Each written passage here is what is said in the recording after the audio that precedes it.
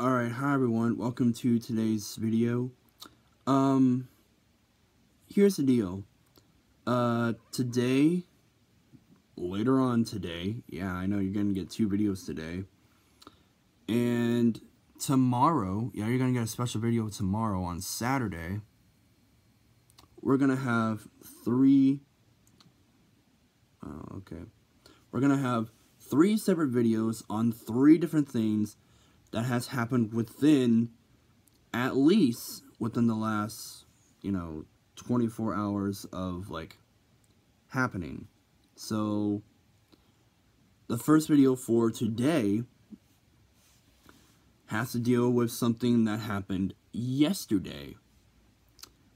In this case, we're going to go all the way to the European Union, in Europe, in their headquarters, in Belgium, in Brussels, which is the capital of Belgium.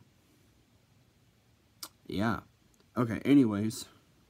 So, as of around 1:30-ish in the afternoon, here in the Eastern Standard Time of the United States, here in Ohio, European Union leaders agreed to open membership negotiations with Ukraine.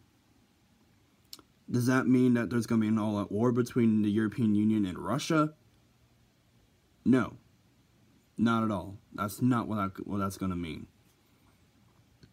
It means that Ukraine will eventually become part of, the largest organization in Europe outside of NATO.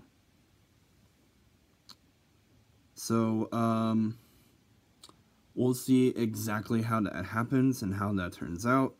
They announced that they will begin to, actually kind of began yesterday.